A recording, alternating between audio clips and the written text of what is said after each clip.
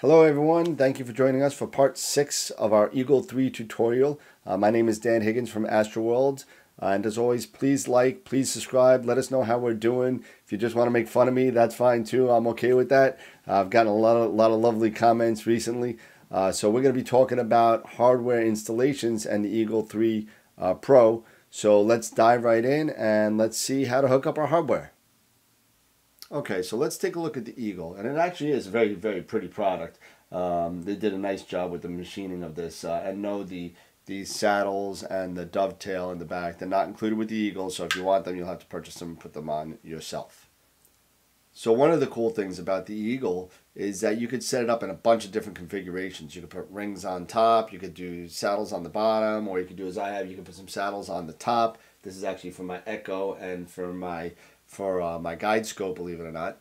The one thing that makes this possible is that if you look at the top and the bottom of the Eagle, on the top and on the bottom, there's pre-drilled holes in the casing. So, and that's sizes M5 and M6. So you could use any sort of configuration you want in putting equipment on top and the bottom. And this is solid. You don't have to worry about that. I want to be putting a 100-pound weight on top of it, but it's pretty sturdy.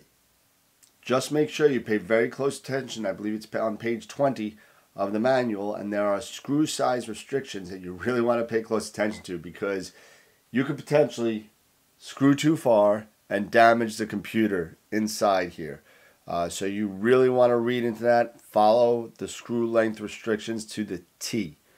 Do not get a $2,000 paperweight. Okay, I don't want to see you do that. So make sure that you follow the restrictions very closely.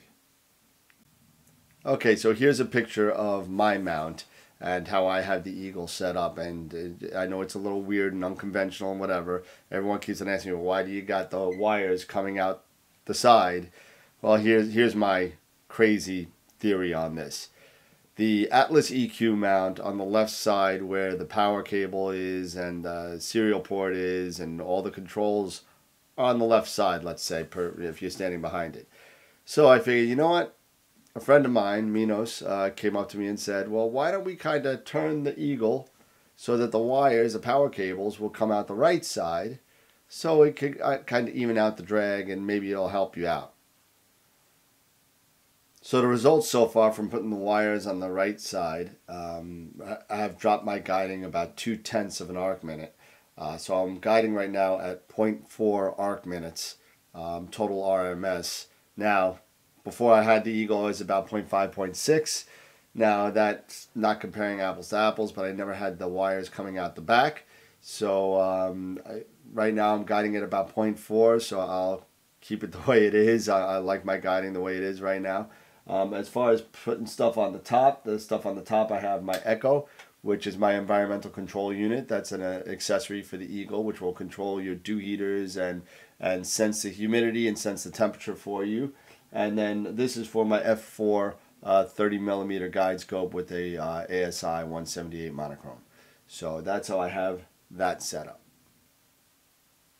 The one thing I want you to remember is that before you apply power to the Eagle, make sure that you put in all the things that you need, all your peripherals that you need, your mount, your cameras, your dew heaters, whatever it is, all the powers that's going out, power to your mount, power to your focus controller if you have it, power to your pole master, whatever you got power for, put that in first, and then when you're done, apply your power to the Eagle and then turn it on. So you do have the potential to short out. USB ports can be finicky.